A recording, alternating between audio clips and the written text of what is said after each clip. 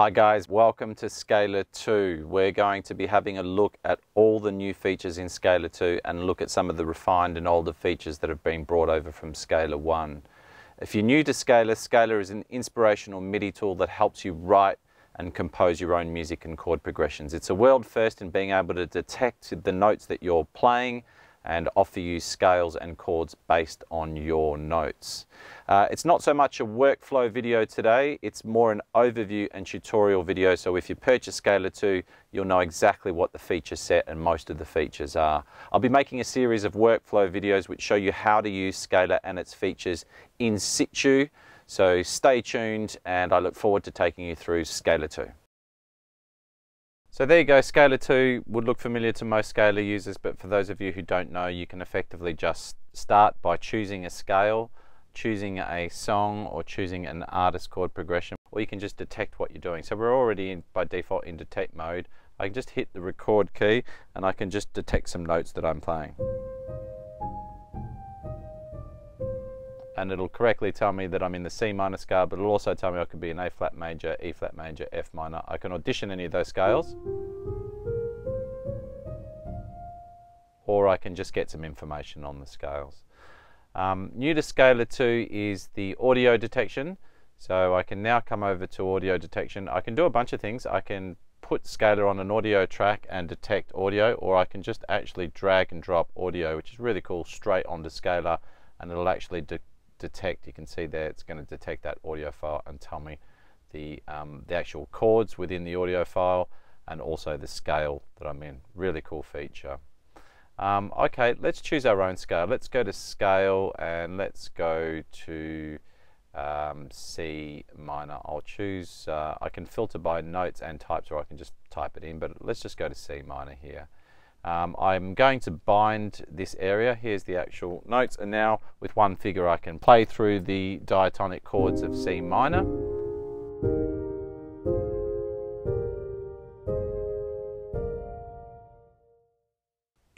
Or I can go to songs, for example, just to look for some inspiration. I can go down to, say, let's go to some of the new chord sets in Scalar 2. Let's go for Synthwave 4.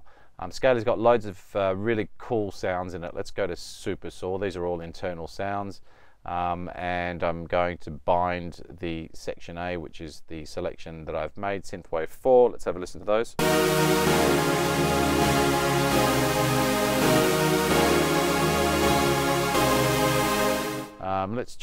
Let's go for another example. Let's go cinematic, let's go epic, and let's choose the strings ensemble patch.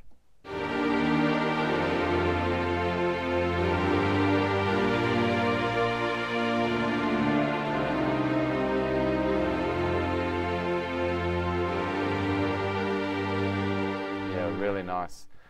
We've also got, as I said before, several chord sets provided by world famous artists. Let's go to something new in Scalar 2. Let's go to Alexander Nettelbeck, jazz musician, and let's choose something unjazzy maybe. Let's go to Celestial Existence.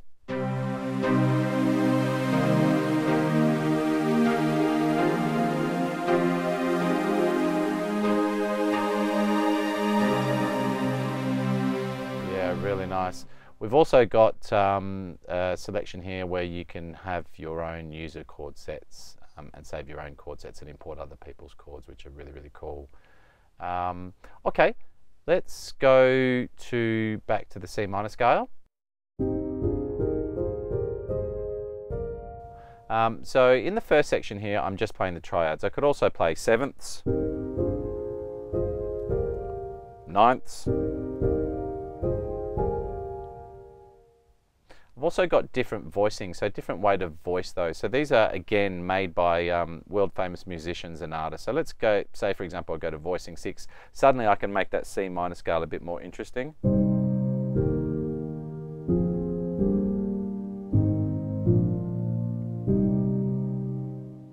Yeah, really cool. Okay, so I'm going to go back to the triads of C minor and I'm going to have a look at the progression builder, which is basically effectively where we build our own chords. Now there's a couple of things I'd like to do. Firstly, I'd like to look for a substitute for D diminished here. There's a few things I could do. I could right click and I get a menu on all the chords. One of the things I could do is edit chords, and I can immediately just substitute in a chord and then have it replaced.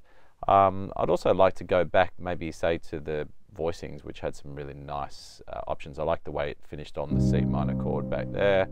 So really easy way to just pick and choose. I could also come back up to Alexander's chord sets and replaced my E major with his E major, and just really nice way to just get and edit chord progressions.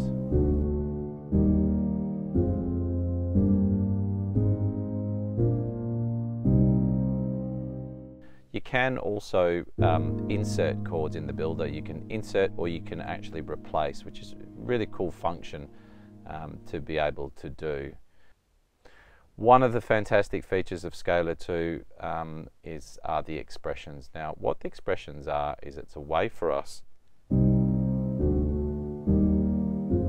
to play those chords in a way a pianist might play them. And so what we did is we went to lots of fantastic pianists and musicians and asked them to interpret or give us their interpretation of how they may play chords. And we took those patterns and we've now applied them in Scalar. Let's have a look at some really great examples. Let's go to expressions. Let's turn it on. So within expressions, you've got your normal arpeggio and strumming over from Scalar 1, but now you've got within expressions, you've got performances, phrases, and rhythms. Let's look at performances. It's broken up into Italian musical terms of adagio, espressivo, moderato, and vivace, going from slowest to fastest. But let's just choose the default one. Let's have a listen to how that sounds.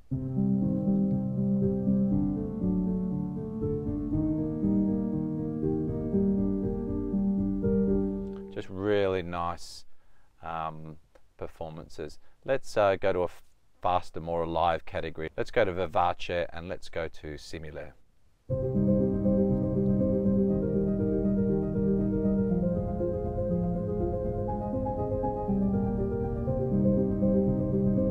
Yeah, they're really just, they're actually quite amazing and so great to come up with instant ideas in terms of writing music or just writing parts or melodies and so forth.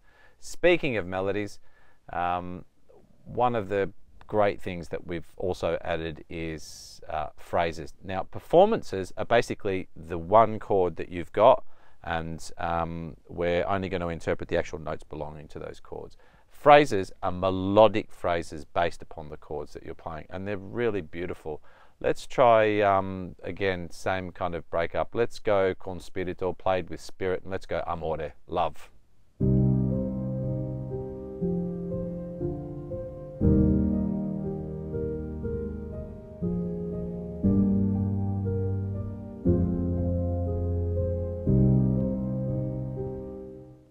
Let's try another one. Let's have a look at the next one. Let's go anima.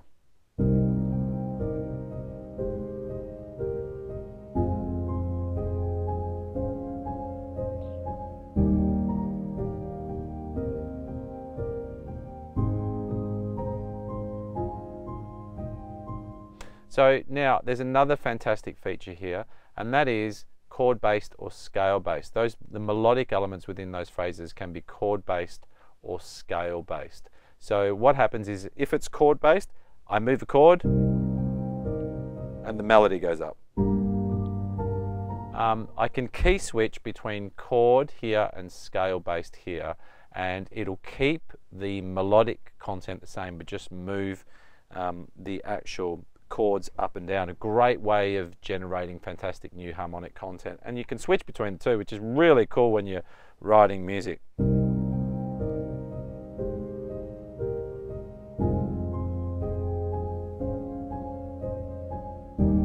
So they're chord based.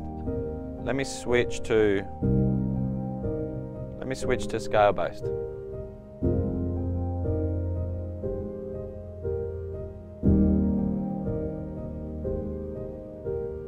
So being able to switch between chord-based and scale-based melodic content within the phrases just really opens up the world of possibilities when creating music. Now you can also humanize. Let's go back to make it a little bit more obvious. Let's go to performances. Let's pick a performance and let's go espressivo affrettando.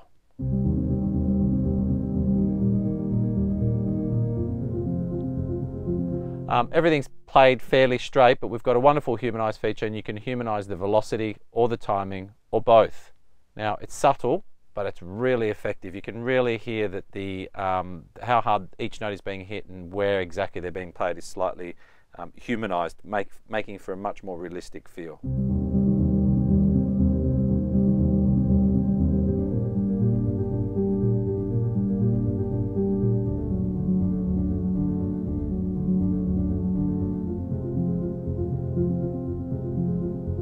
Yeah, again, really lovely.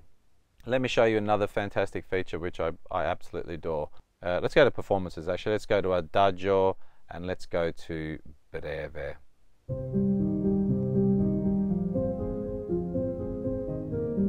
Okay, so we've got a keys lock here. Now, they're really cool in that you can just turn it on, and as you can see the lock keys, if I try and play a bad note, it'll just force it back down into the right scale. That's all pretty straightforward, but now I can play in my right hand just the notes of the chord or the notes of the chord and its extensions. Really fantastic way to write melodies. For those of us who don't have much theory, what it basically means is you can be sitting in the one position and play the same notes, and as you move up and down the chords in your left hand, it'll stick the notes to the right chord. So a really good way of coming out with melodies. Let's take a listen.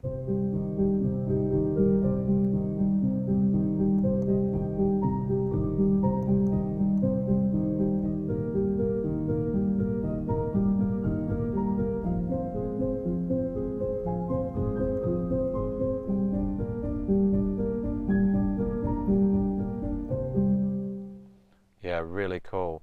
And one of the fantastic things about Scalar, and one of the heavily requested features for Scalar 1, is the ability to export exactly what you're hearing.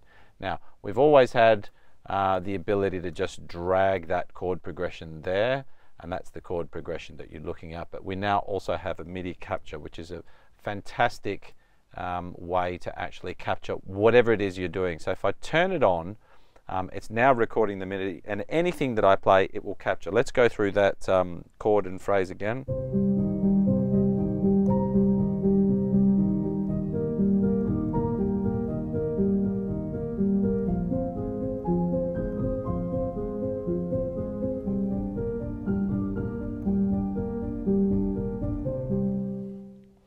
Now if I just stop and drag that right across, you'll be able to see that it's captured all the actual notes that I've played. Let me just show you there. There you go. All the actual notes that I played, the chords, the melodic content, everything captured. So you can just assign that to any instrument you like. One of the fantastic new features in Scalar 2 is Edit Mode. So when we click on Edit Mode, we've got the capacity to change the way each chord is played. Now, as you know from Scalar 1, you hit play,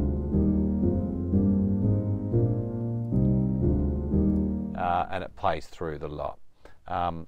First thing I'm going to do is go into settings. There's plenty of things we can change in Scalar. I'm going to go into the playback, and the chord duration, I'm going to make the chord duration 4 beats or 1 bar if you like. Now if I hit play, much better. Now I'm going to, I can change my chord progression from here. I'm going to select and just get rid of a few things here. Just for the fun of it, I'm going to grab my F minor. I'm going to right click, I'm going to edit chord, and I'm going to make it an F major. So I'm going to bind this area here. Now I've got my 4 chords, I can play them.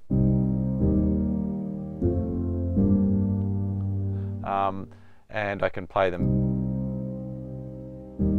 here.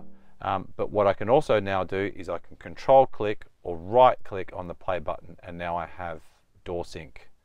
It's synced to the door. So if I hit play my door, and you'll see when it loops around, it'll loop around the actual chords. Yeah, really fantastic way, and it's also a fantastic way to play with some of these performances. Let's have a look here and play with a few things. Let's go, for example, I'm going to change the duration of, say, chord 1 and 3. I'm going to go half the duration. You can choose any duration you want, and I'm going to repeat them both. Hit play on the door.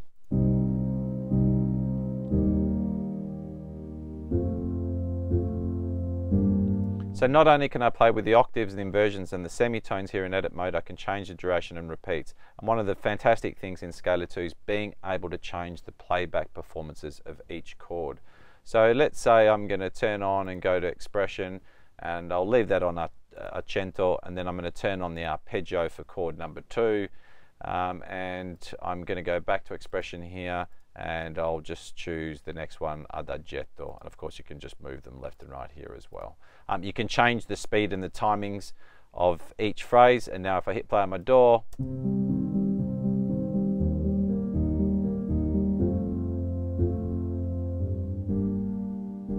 so I want that to go twice as fast, for example, that final one.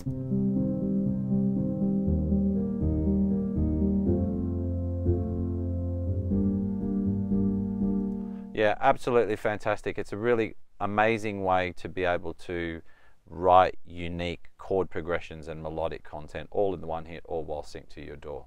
And one of the great things about edit mode is it's always active. So if I was to come back into the main window and trigger any of these chords, it's telling me edit mode has been changed, and now I can, create or play my own chord progression and melodic content based upon what I did in the edit mode.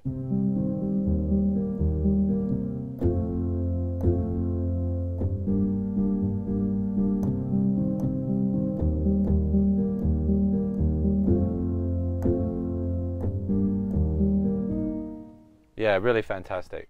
And of course, you're still in DAW sync mode here, so you can choose any of the great sounds that we've got in Scalar 2 and just hear how it sounds. So you can use it as an instrument, and that's part of the thing that we really wanted, is to be able to keep you living in the Scalar ecosystem whilst you're writing your music. Here it is, square saw, hit play on the DAW.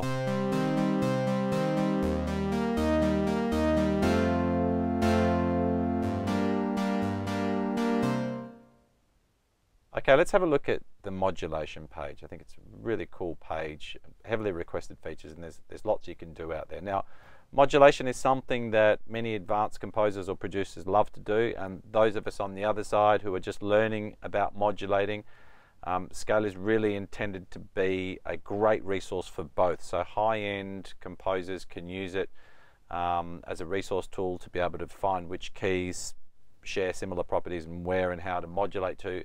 And other composers can look at it and say, I want to go from here, I think I want to go there, how do I get there?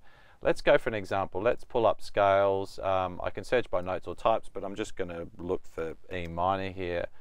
There's the E minor scale. I copy it all down because I may want to make some alterations, and I'm going to go into super saw. I'm going to bind that area and listen to those chords.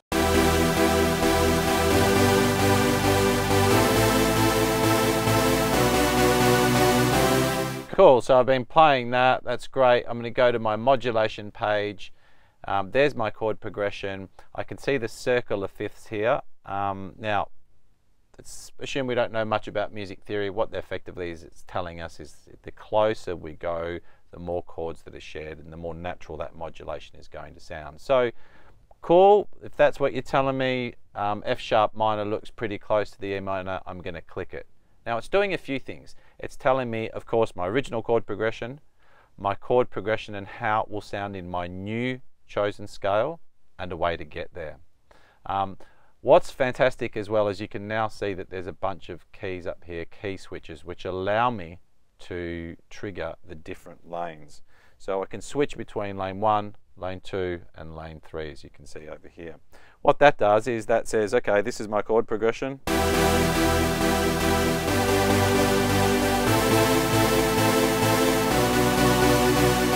What would that sound like in F sharp minor? Well, I just hit the key switch and now I'm playing the bottom row.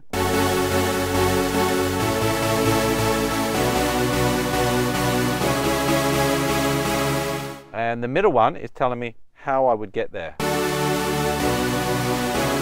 So if I key switch between the three, let's say I go the top, then the suggested pathway, and the bottom.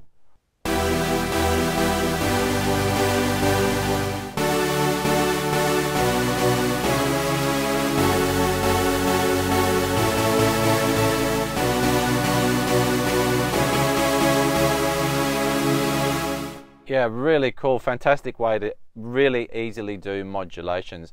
Okay, Great, I want to have a look at something else called pad view, but before I do, I'm going to just prepare these in patterns. So here down the bottom, you can add as many patterns as you want, and each pattern represents a row of chords. So let's effectively call this one, which is my first one, my verse. Okay, I'm now going to grab these suggested modulation pathway, and I'm going to add it to a new pattern. Now you can see it's created a new pattern, and here I'm going to call this my bridge, for example. And another way I can select is I can also just click the command key, and I can multi-select and I can add them to a new pattern, and I can just call that chorus. And now one of the fantastic things in Scalar 2 is the ability to come in a pad view, and now I've got my 3 sections. This is a really flexible way of working. I can also key switch between each of these lanes, and I can write multiple chord progressions and name them how I want. I can even duplicate, clear, and make as many different lanes, building different progressions for different parts of songs, or using them just how I want. And I can obviously key switch between the lot too. There are several new presets in the modulation page, and we're creating new ones and adding new ones all the time. Let's go to a C major scale, shall we? And let's go to the brass ensemble patch, and we'll bind this section down here. I'll turn the voice grouping on, and I'm going to go to modulation. Now that's my standard C major chord, but if I go to another one of the presets, let's go to the chromatic median presets. I really love this. Every time you hit a chord, it'll come up with a different lane based upon the last chord. So if I hit the C major, it's now giving me all these different chords. Now I can go to A minor, which it's blue, so it's telling me, hey, that's part of the scale. This one has some notes, but is not part of the scale, and this doesn't have any notes. But it's just about experimentation. You see, I could go from C major to A major to G flat minor, back to D major, and I've just randomly followed a succession of chords, and there it is. I love them, so I'll select them all and I'll drag them in, and that's my new chord progression. Really great way to come up with very, very unique chord progressions. Of course, you can use Scalar as a MIDI effect and control third-party instruments across all doors. Here I'm controlling Omnisphere. It's just a straight patch.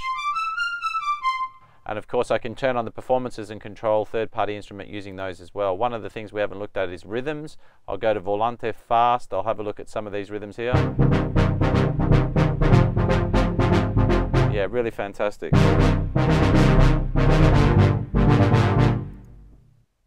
Thanks for watching. That's Scalar 2 in a nutshell. We hope you've enjoyed it. We're going to make a bunch of workflow videos to show you exactly how you can use Scalar 2 within your own compositions and tracks.